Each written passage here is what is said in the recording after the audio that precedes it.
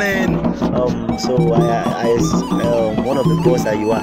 So we want to know some things about theater performance. Now, according to this theater performance, the web, what can you say in summary about the preparation of the play? What I can say about it is that it's a community developmental play.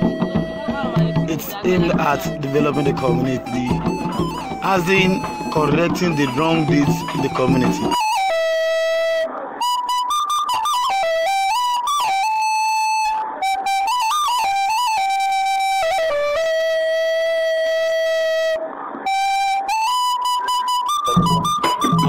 My name is Jamal.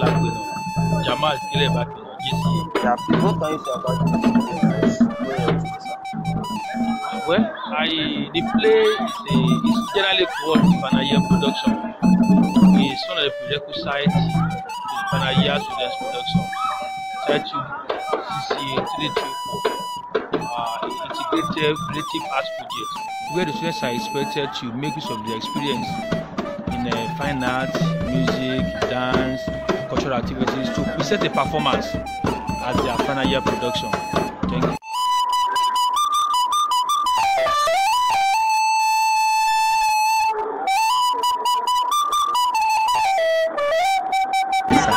Good morning.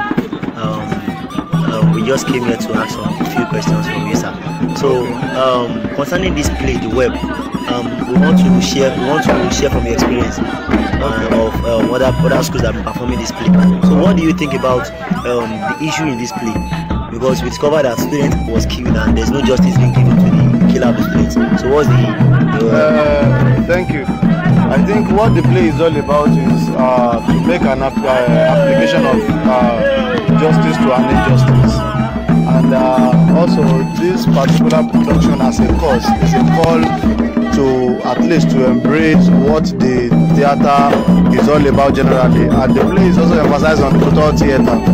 You know, using the music, the dance and the acting, costume to illustrate on a particular point that is affecting the society. And the play, I think, with the current situation of Nigeria, the play is suitable for the situation. At least it passes a message to the president, the governors, the parastatals, chairman, and so on and so forth. Because in the community and the society, there are a lot of problems challenging the students, but the students, they are able or they are unable to vetch it out.